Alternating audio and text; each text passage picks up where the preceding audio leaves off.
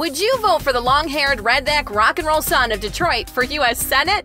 Because Kid Rock is running. The singer-turned-possible politician tweeted this campaign sign promoting his KidRockForSenate.com site, saying, "I have had a ton of emails and texts asking me if this website is real. The answer is an absolute yes. Ba-wit-ti-ba, baby." Robert James Ritchie, better known as the Detroit City Cowboy, the American badass, is reportedly running for Senate in Michigan and is ready to make a difference in his home state.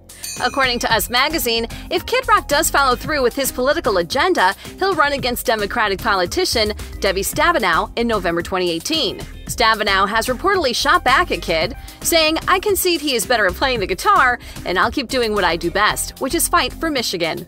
Guess what, Deb? You've never met a mother effer quite like Kid.